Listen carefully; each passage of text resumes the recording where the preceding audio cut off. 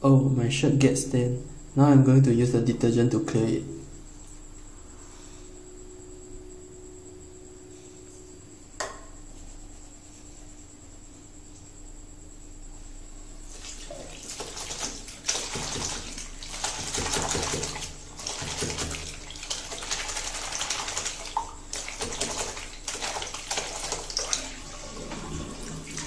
See, the stain is clear.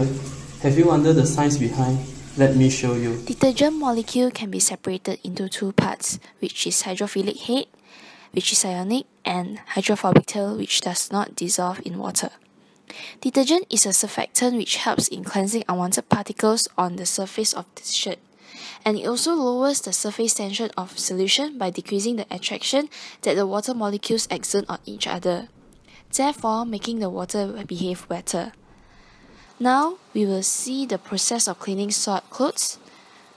We will look at the surface of the cloth where the hydrophobic tail will dissolve into the grease particle on the soiled clothes, while the hydrophilic head remains on the outer surface of the grease particle. When water flowing through the grease particle and detergent molecule is agitated, the grease particle is pulled away from the surface and emulsified into the water stream. The hydrophilic head of the detergent surrounding the particle has the same polar charge. Therefore, the grease particle will repel each other, thus forming micelle. Scrubbing or mechanical strength is applied in order for the dirt to leave the surface of the clothes. Soil and grease is suspended in a solution and water is then used to rinse the clothes and therefore making them clean. Now, let's have a look on its applications. The application of enzymes into the detergents is very common.